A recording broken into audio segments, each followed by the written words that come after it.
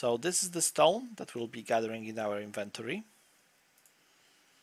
It's an item, resource, stone. Okay, let's make another one. Let's just duplicate this one. Let's call it bp underscore item underscore branch. And there should be a twig, I guess.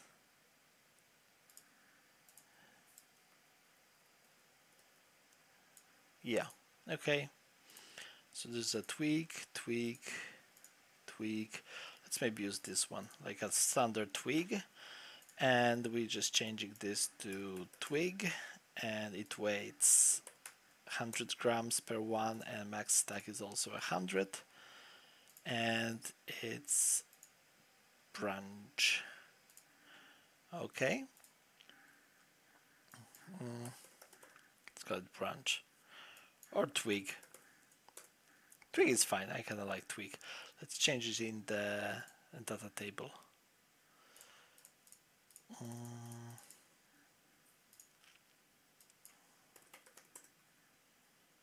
Let's save it.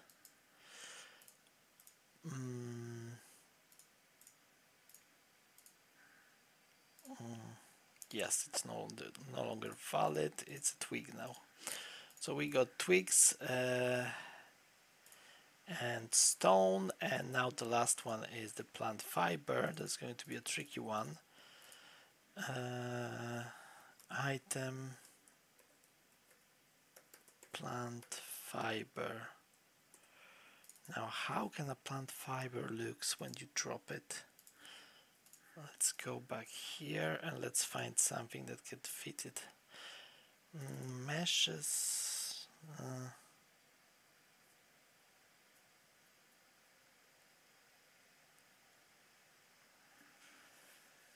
Definitely nothing from here so far.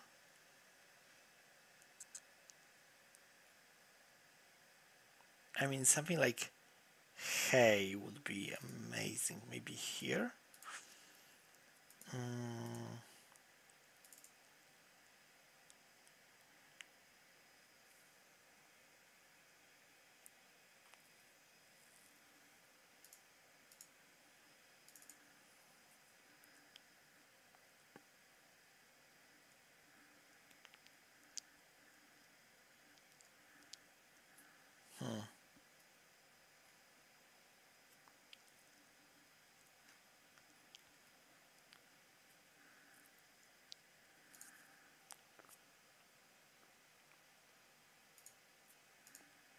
Okay, that's a bit challenging. Let's go back here.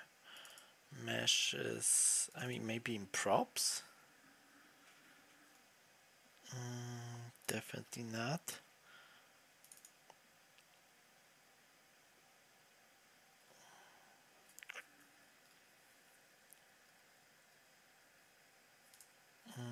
Yeah, let's just use one of those plants.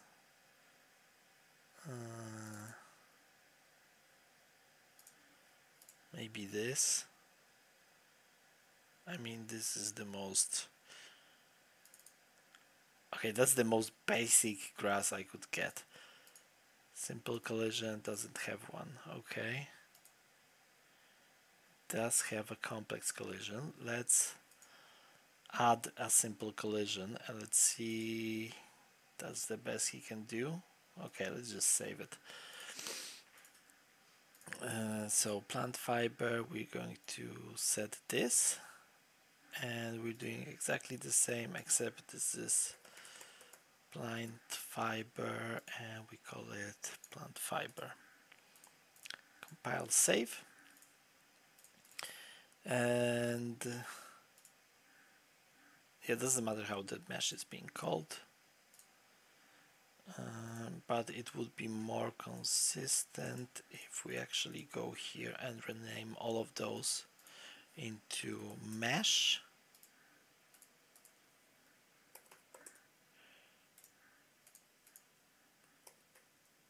And they have the same settings for collision, because we, instead of recreating them, we just made a copy. So that's a lot faster. So now we need those word actors, right? So we got this word actor that we want to have also a static mesh. And we want the static mesh to be the root. Let's make it stone, small.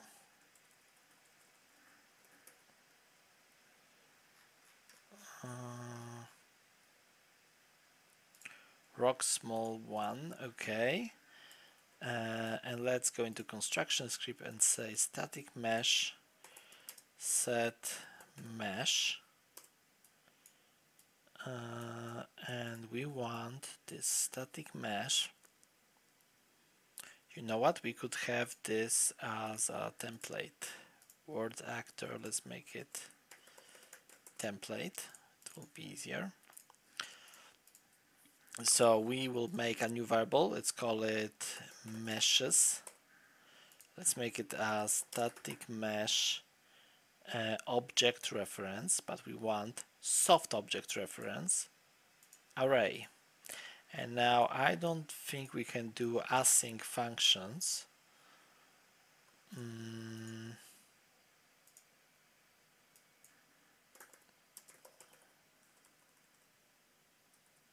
Get a copy, max, no length, random integer in range from 0 to maximum. And can we load?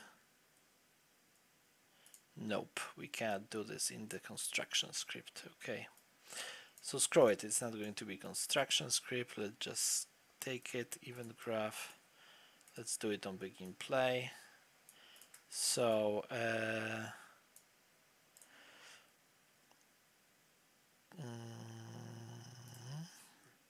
get random mesh reference, or just get random mesh.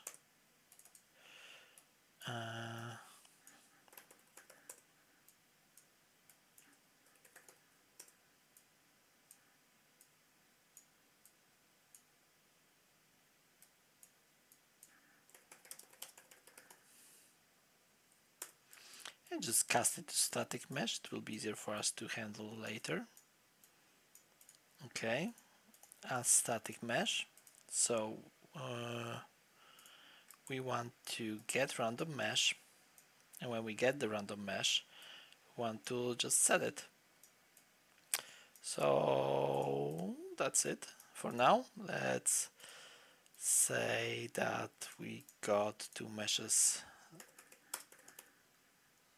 small rock,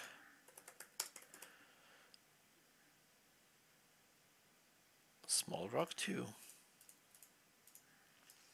So now if I just place this actor here and I hit like simulate, it can change to a different actor, but it's still the same type of actor. So now we go here, meshes, and go to the static mesh, and we need to change our collision preset. Say that yes, we can step on, because this is not going to be simulating physics ever, so we can just collide with it. And it is blocking interaction because we want interaction with this object. So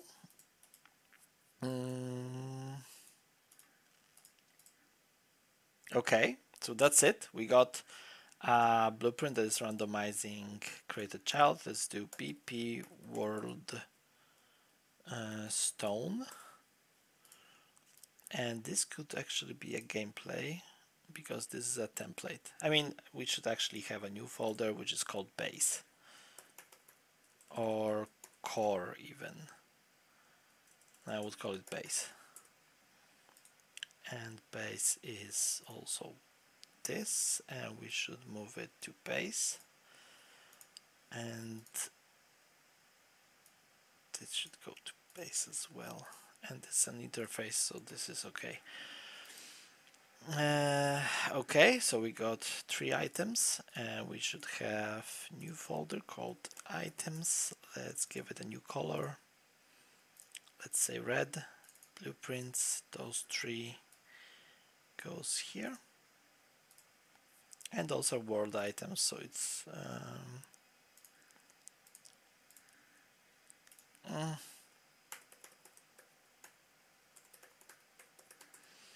world placeable. Let's move it into items, and let's go here and move this into world placeable.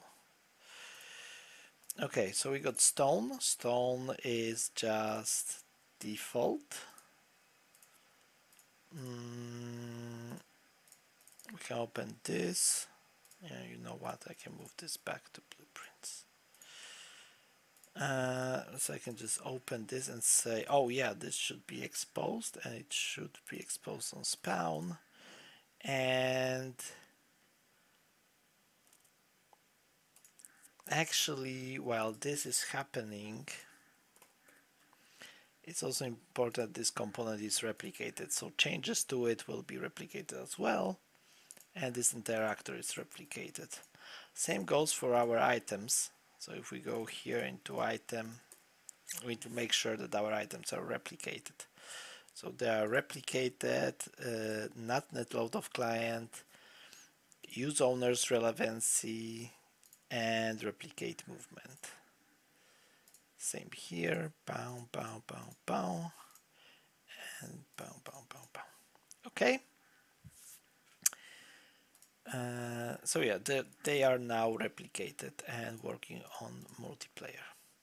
So we got world stone. Let's maybe do a world twig. And by the way, if I go here, open full, show inherited, we got meshes. If I add more, how does small rocks generic look like? Like this. Okay. And this. Oh, this is much nicer. Let's maybe add this to the bench. Okay. And if we go back here, items, word placeable, word twig, open blueprint. Let's change this to have more relevant miniature.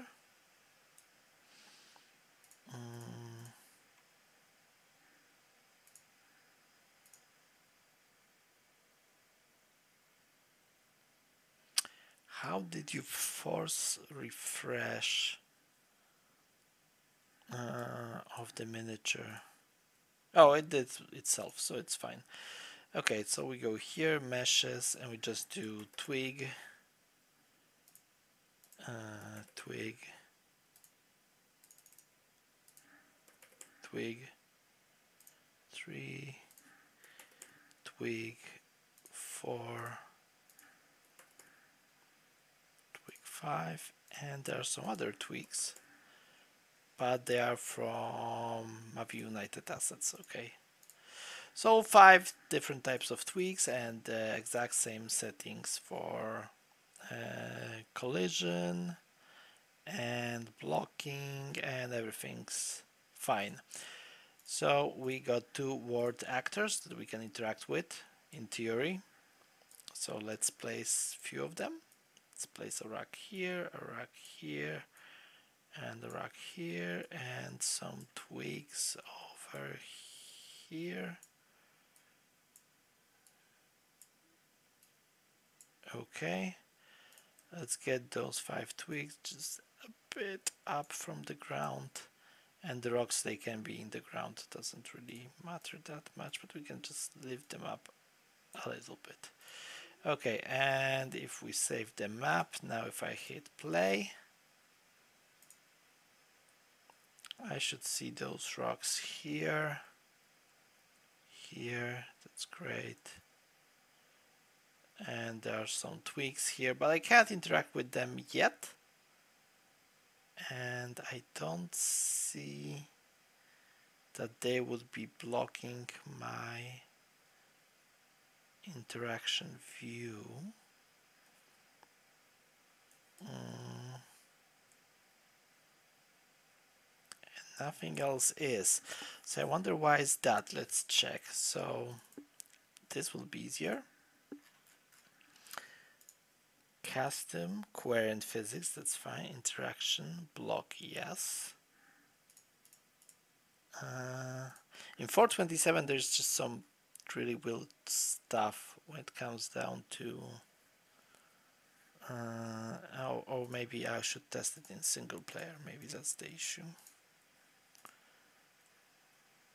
Oh yeah, I get blocking properly.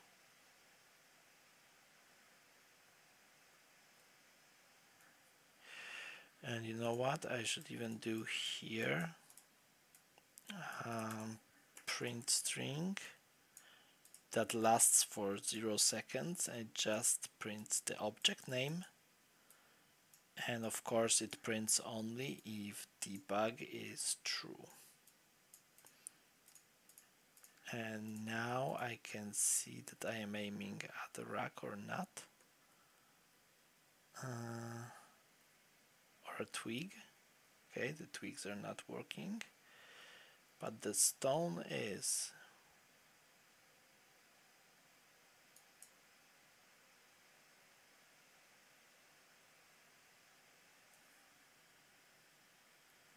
Okay, you know what? Actually, the line trace should be a little bit longer for this to hit.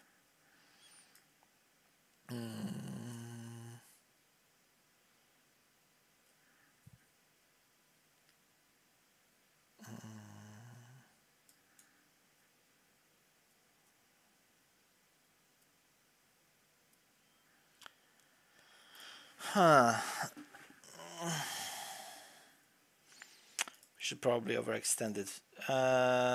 It will be easier if I just skip this and go directly here for now and just say hit actor is this. So now we're not doing the visibility check, just the check if it blocks proper trace type. Okay, so those tweaks probably don't have any collision setting on them. So we need to update them. And let's see, collision, sample, none. Okay, that's terrible.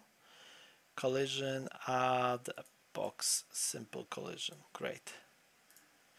Collision, add box, great.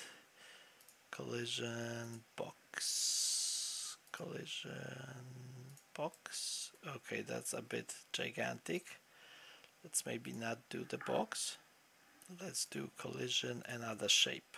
Okay, that's better. Collision, definitely a shape. Not so bad.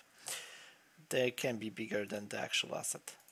That doesn't really matter that much. And for the world stone, I don't really like this one. Let's just delete it.